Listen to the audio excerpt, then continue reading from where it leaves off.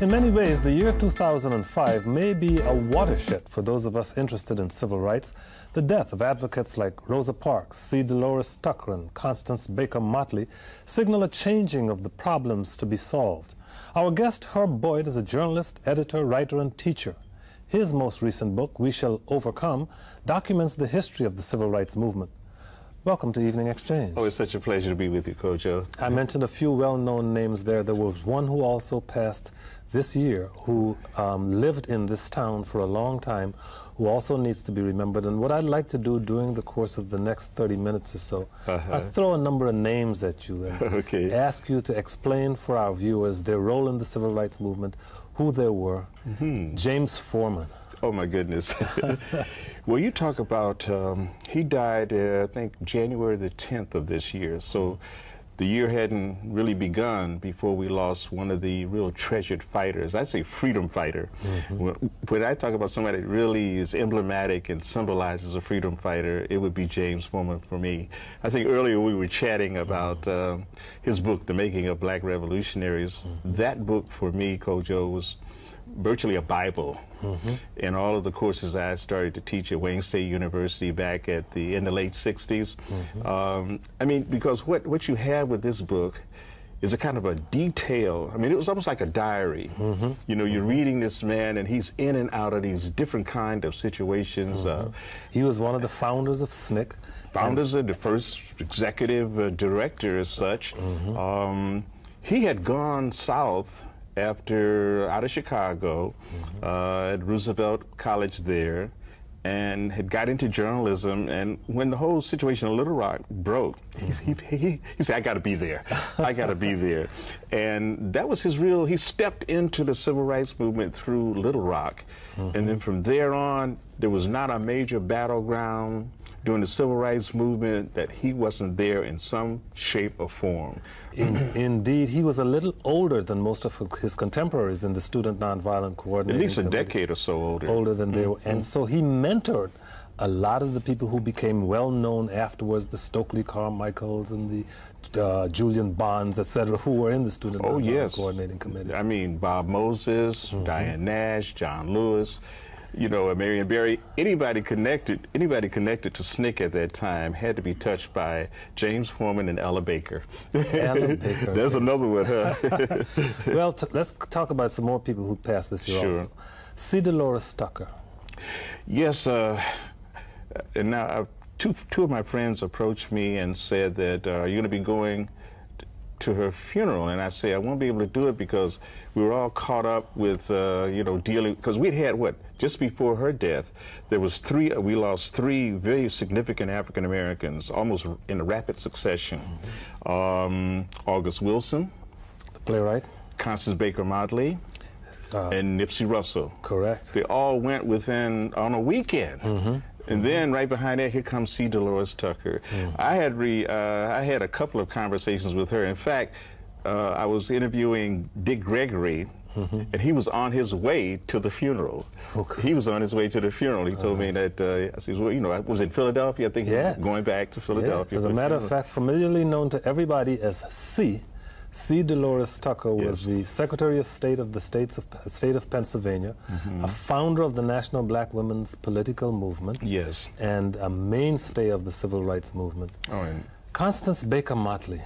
Well, hey, you do so well. You did so well with C. Dolores Tucker. Why'd you keep it going? Constance Baker Motley was a woman who did not get the publicity she deserved for being at the forefront of most of the major legal battles fought during the civil rights era, including Brown versus Board of Education. Exactly. She was at the center of all of those and went on to have a stellar career as first a lawyer and then a judge in the state of New York. She was the first.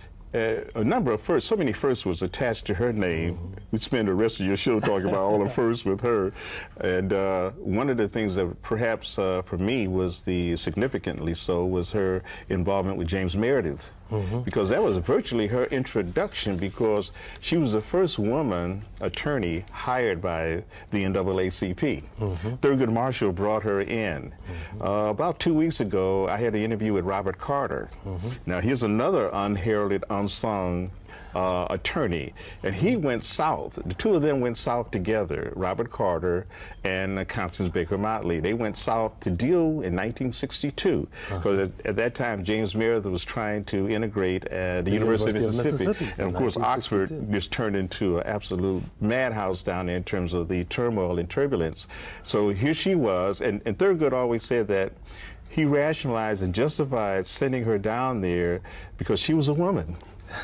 And he figured that they would be not as intensely hostile to her presence there as they would with a black man attorney coming down there. So that was one of the reasons he said he chose to send her down there. And then there was a number of other cases that she was involved in, as you said earlier, right on down through, you know, and beyond Brown versus Board of Education, becoming like one of the first judges in the circuit court up in New York. I mean, just an outstanding jurist. Really outstanding. I'm glad you mentioned the name James Meredith. I want to get back to it, but first I want to go to Rosa Parks. Yes. Because there are those who think that Rosa Parks just one day was a seamstress who just got tired one day and simply refused to get up.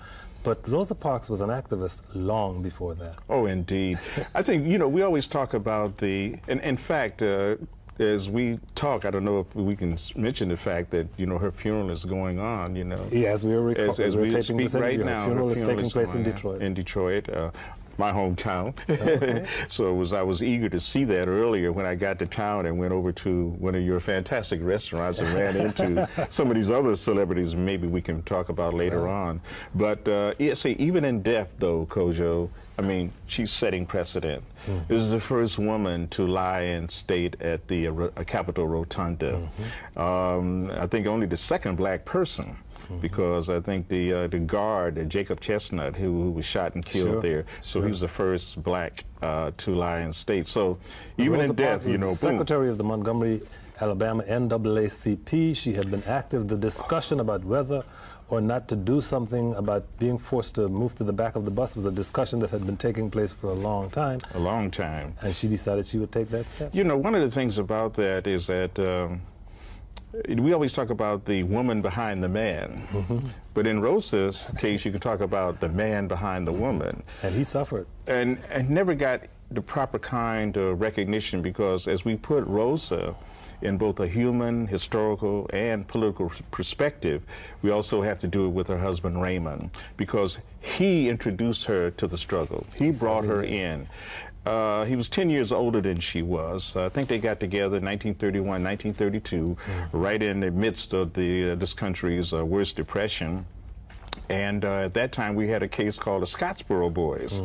Now, some of your viewers may be familiar with them, these 9 youth who were hitchhiking, hoboing on trains.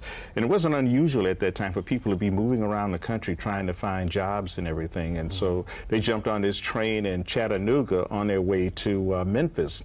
And of course, to do that, the train has to swing through the northern parts of Alabama. And that's there, and they had this encounter on the train with a mob of white youths. They threw them all off the train.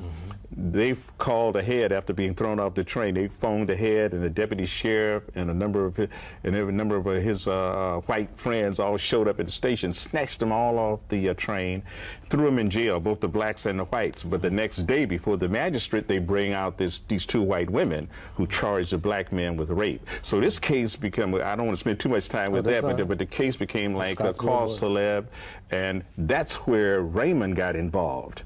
So he was active, being from Montgomery. It wasn't that far, you know, so the whole Alabama situation was one that was of some concern for him. So he was also a member of the NAACP. By trade, he was a barber. He lost his job after Rosa Parks refused to... Exactly. They both of them. That's one of the reasons they had to get out of Dodge, so to speak, because they were in the crosshairs. I mean, you have to understand that homes had been firebombed and everything down there. So she was like persona non grata. Which is exactly why they went to Detroit, and in Detroit, of course, was one Herb Boyd, who got involved in many ways in all of this because you got to know Malcolm X. Oh, yes, all right. Talk about that. Yeah, well, In fact, I guess I met Malcolm before I met Rosa, because Rosa arrived in 1957. I guess she was going back and forth a couple of times before that. She went to Hampton University for a minute to run some kind of a dormitory down there, but eventually settled in Detroit by 1957. And by 64, 65, she was involved in John Conyers' campaign, and that's where I first met her. So that's 64, 65. I had met Malcolm when I was 20, so that's 1958. I just told people how old I am. Exactly. So in 1958, I met Malcolm through my cousin, who was in the Nation of Islam at that time. And he knocked on my door one evening and said, "Herb, I'm going fishing." I said, "Fishing? You know, where's your fishing post?" And no, I'm recruiting. And he had a bundle of Muhammad Speaks papers under his arm, and I went out with him. And that was my introduction to the Nation of Islam. And of course, by that time, Malcolm was the national spokesperson for the NOI. And he would just periodically come back in to speak at Mosque Number 1 in Detroit, so I was always right down front. Well, in very many ways, it can be argued that that's where the book We Shall Overcome began. Yes, it certainly does. Certainly does. And I think that I continue to be a Malcolmite. You see, this book is all about the civil rights movement, but I have to frankly confess that I was a Malcolmite. So I was Malcolm was not very fond of the phrase "we shall overcome." Not very fond of it at all. But what I try to do in this book is to bring these two movements together, the civil rights movement and the human rights struggle, or the black liberation struggle, because I see them in a continuous way.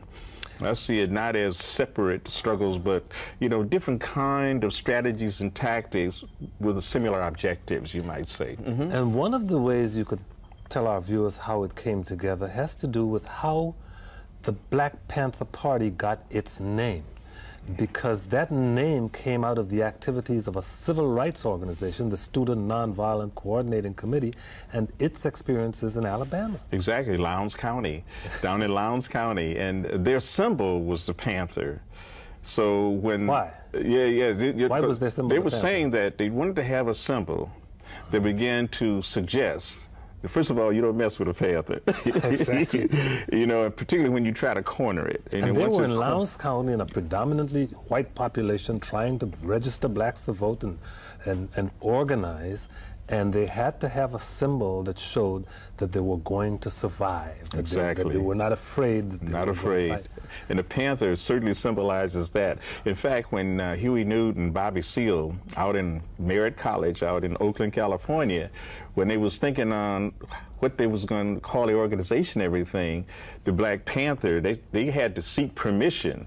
They actually called members of SNCC and say, "Can we have permission to use this symbol and also to take the name?" But it was a black party, political party for self-defense. You know, they had the self-defense thing in there, and I think that's very important to talk about that. In the same way as we talk about the civil rights movement, people talking about them as, you know, integrationist movement, but I think it was mostly a desegregation movement.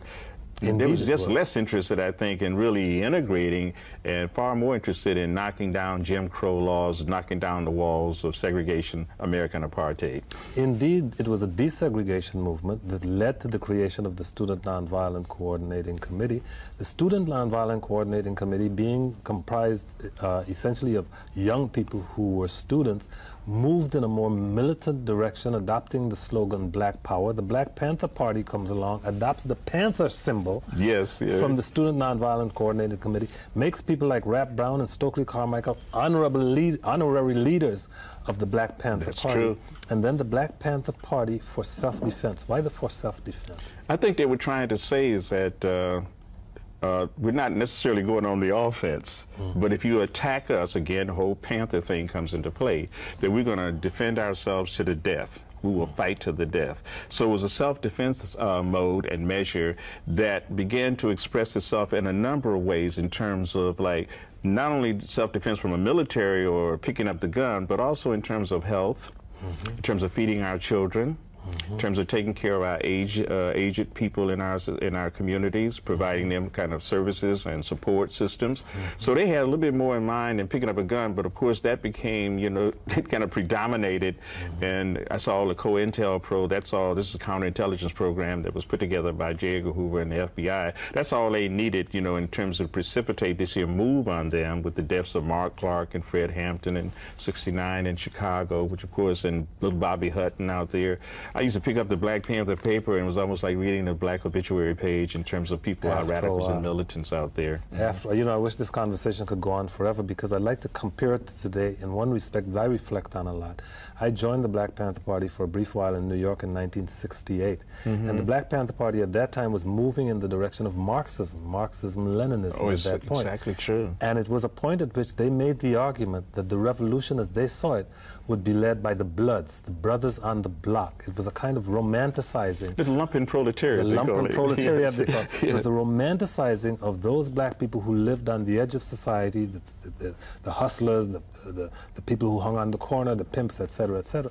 And I see a reflection of that in today's popular hip-hop culture, in which there is another kind of romanticizing of street life. Don't you see that? Oh yeah, the so-called thug life, as they call it now, right? Yeah. And I think what it happens is so much of that is so important in terms of, you know, the commentary on society. And I think the artists, you know, some of the better artists coming out of hip-hop and the rap community have done just a remarkable job of like holding a mirror up to society.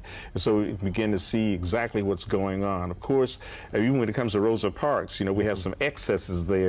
And so we have some work to do to make sure, and I think her funeral is going on now and the kind of coverage it's getting will help to balance off some of the kind of derogatory or disparaging things that have come from some of our rap groups as well as some of the films out there. About Rosa Parks. About Rosa Parks. The film Barbershop in particular. Exactly. We remember that. Is that one of the motivations for the book, We Shall Overcome, so that young people in particular can get an understanding of the historical thread that they're a part of? Indeed. And it's a media fusion book. So that means you're going to have to meet these young people where they are. And they're like into the computers and they're into the movies and the MTV, that whole MTV generation, you know, where it's boom, boom, boom, boom. It's the, you know, attention span is not very long, so you better grab them and they better be good. And so we tried a media fusion book because the book has 2 CDs attached, narrated by the late Ossie Davis and his lifelong companion, Ruby Dee. In fact, it's pretty much the last project they did together before Ossie's death. Again, this year, February the 4th, we lost Ossie Davis, so his name could be added to the earlier roster. The last of several hundred projects they worked on together. I mean, and February the 4th is a significant date because that's Rosa Parks' birthday. Oh, boy. So he died on her birthday, and of course there was a lot of tension in the press about that, so that was a part of the first round of activities in terms of promoting the book. But the Black Panther Party is very interesting because the last sections in the book, I deal with the Panthers, and I show the connection, and I think the thing you talk about in terms of Rap Brown and Kwame Ture, Stokely Carmichael, James Foreman, all being brought into the Black Panther Party and given these here fairly prestigious positions in there. Prime Minister. It didn't work out, though, you know, the Minister of Information, Minister of Defense, Minister of Education, what have you, but it's kind of a short-lived relationship because, you know, in terms of how it was brought together, and I talk about that in the book. One of the ironies of the civil rights movement has to be James Meredith. Because in many ways he was an icon comparable to Rosa Parks. In the same way that Rosa Parks refused to get up, James Meredith was determined, against the advice of a lot of people, to enroll at the University of Mississippi and in a way forced the civil rights movement to follow him there, so to speak, in order to protect him. And then shortly thereafter, he had the so-called March Against Fear, because he, in 1966, he felt that... That was where he dragged everybody That's where it came in, right. That's right. Because he went down the highway there just outside of Hernando, Mississippi, when he was shot down. And when he was he wasn't killed, but he was severely wounded. So you had members of SNCC and SCLC and what have you, and NAACP just contemplating what can we do to carry on this initiative. So many of them got out there, led by Dr. King and Stokely Carmichael, decided they'd pick up and continue the march that James Meredith had begun. Also, Koji, we can't forget that Vivian Malone Jones died also, and have to be seen in the context of these people struggling to integrate the colleges down here. Historically Black college university, as you mentioned earlier, was very played a key role in SNCC too, including Howard University, Fisk University, students at North Carolina A&T, with the sit-ins, the freedom rides, all of it. I talk about all of these things in separate chapters. James Meredith was, though, in many ways always a loose cannon, so to speak, because in later years he became a conservative and angered a lot of the leaders of the civil rights movement by his activities. That's true. I mean, it's kind of interesting how, you know, if you follow, I mean, you have this notion now with some of the kind of reclamation processes going. If Dr. King was alive today, according to some of these neoconservatives, art segregationists, that he would be standing with us because they're taking out of context, you know, some of his concerns about, you know, brotherhood, of coming together and everything. But, you know, the whole color of the skin, content of the character, affirmative action and what have you. Dr. King would be standing. I don't think so. Well, one of the things people can find out if they read We Shall Overcome is about Dr. King's stance on the Vietnam War. That should give them a pretty good guide. I think so. You know, where he would stand. He would probably be opposed to this war in Iraq that's going on at this current time. So, yes, indeed, we have that, as well as the Poor People's Campaign. That was one of his great dreams beyond that before he was taken, his life snuffed out down there in Memphis and everything. One of the things people will also see in We Shall Overcome is the comparison of what Dr. King was aiming for with the Poor People's Campaign and compare it to where we stand today in terms of the education of blacks, our relative wealth, our condition of health as compared to when he was doing it. He had, I think, embedded in this whole initiative was this a concern about reparations too. You know, he certainly, I mean, it was an economic approach, and I think it also marks a change in his analysis, because now it's more than just, you know, a race question. It becomes a class question. And the class thing, along with his, as you said earlier, about his internationalization, his concern about empire and imperialism in this country, as well as the war in Vietnam, signaled that he was on a trajectory, I think, a convergence path with Malcolm X, because Malcolm was already there in his analysis in terms of both class and the international situation. And you know, a lot of people will say when you mention Dr. King, oh, the March on Washington. Well, there was a march on Washington before that march on Washington. That's right. Or at least a threatened march. A threatened march on Washington. Tell us about A. Philip Randolph. A. Philip Randolph is, and when you, one of the things about this, one of the more treasured moments of these, listen to the CDs, is to hear the stentorian voice of one, you know, the Negro people. I mean, Paul Robeson had the voice, the end-all voice in terms of resonance and the kind of basso profundo. But hey, A. Philip Randolph was right up there. You talk about, when you get back to Rosa Parks, though, E.D. Nixon. Oh, of course. And he was an organizer of the Brotherhood of Sleeping Car Porters. That's where he got that union background, and union activism came from A. Philip Randolph. And they were spread all over the country. I mean, Ron Dellums, his father was a member of the Brotherhood of Sleeping Car Porters. Brotherhood of Sleeping Car Porters. These are like, a film came out called 10,000 Men Named George. but I think the significant thing there, too, is with A. Philip Randolph also started The Messenger with Chandler Owen in 1925, which, of course, is part of the Harlem Renaissance period. So he was involved. He was all over the place. I mean, and then he threatened in 1941, as we on the kind of the precipice of World War II, there was this discrimination, wholesale discrimination in the plants and the factories in this country. So A. Philip Randolph told him, say, look here, he told FDR, Franklin Delano Roosevelt. And he could speak to Franklin Delano Roosevelt because as head of the Brotherhood of Sleeping Car Porters, he had was a very powerful union. Man. Had a very powerful union, so he had to be reckoned with. And he told FDR, say, look here, either you integrate these plants and factories, or we're going to show up in Washington with a mass of people that will embarrass this government like never before. And this is like in the midst of World War II now. So you don't want to, you got to want to come off looking like you're less than democratic because you're out there pushing that whole thing about democracy, yet and still you're not having it practiced in your own country. So they didn't want their enemies to make sport of that. So FDR capitulated, Executive Order 8802 was signed, and the plants were integrated. My mother was a beneficiary of that, in fact. One of the people who I admired who worked with A. Philip Randolph, who also served as mentor and advisor to a lot of people in SNCC, was Bayard Rustin. Bayard Rustin. You talk about names. That's a significant one because here's someone who came out of the pacifist movement, A.J. Musk, you know, and he was concerned with, you know, the war resistors, you know, the FOR, the Fellowship of Reconciliation. So they had, in the early 40s, even in 1942, CORE came on the scene. The Congress of Racial Equality. Exactly. So even before that, or concurrent with that, you have the situation with Bayard Rustin coming on the scene with a number of these peace activists. So he got this background. He affiliated himself. You know, he got connected up with A. Philip Randolph.